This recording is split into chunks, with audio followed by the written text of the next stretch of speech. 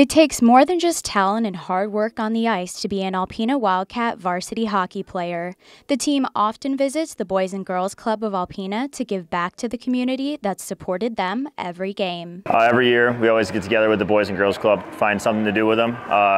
Previous years, we went there and played basketball or just board games with them, hung out with them. Last year, they came to the ice rink, and we did just like open skate with them. And this year, they wanted to have an actual game, so our Boys and Girls Club is playing a game of floor hockey versus my varsity guys. The varsity squad certainly felt the warm welcome from the kids at the club. It only reminds the players just how much the youth of Alpena looks up to them. It's awesome. I mean, we came here and they were chanting Wildcats. I mean, it was just awesome to see how we're role models to some kids, and it's just awesome to see. These athletes know with great power comes great responsibility. It's all about leading by example and being a positive influence that kids can look up to.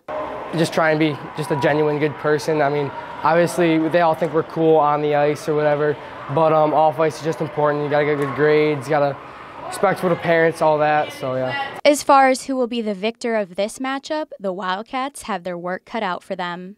Boys and Girls Club, they're pretty rowdy in there, so I think they got a good chance. The Wildcats are not come out sleeping because it's going to be a tough one. As Alpena puts their day off to good use, the Wildcats return to the ice on January 19th at 6 p.m. to host the Gaylord Blue Devils. In Alpena, Isabella Shelton, WBKB Sports.